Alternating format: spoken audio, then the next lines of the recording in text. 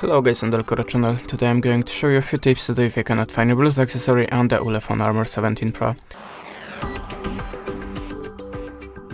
So when I have a problem with my headphones, I'm always starting from the simplest way, just restart. So open the top menu, just switch off your Bluetooth connection and switch it on again to restart it. You can also try to restart your phone by holding the power button and choose restart. That is for the start. Now you have to be sure that your Bluetooth accessory is visible for other devices and you activated fire mode before. How to do it you will find in the manual instruction or maybe on your YouTube channel. In my case I have to click 3 times this button, sometimes you have to push the button for 50 seconds for example, so you have to check it by yourself.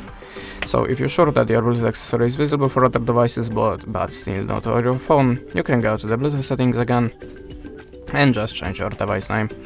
Try to change them, click on the rename, look for the device again. In next step, you can go to the settings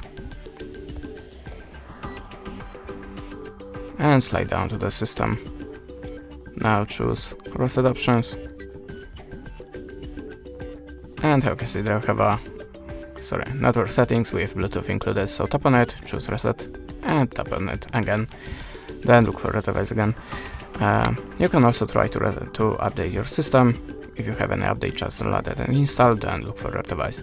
And the last recommendation from me, check your phone and your Bluetooth accessory on other Bluetooth device to check which one making a problem here, which one is visible, which not. And that's it. Thanks for watching, leave us a subscribe, comment, and goodbye.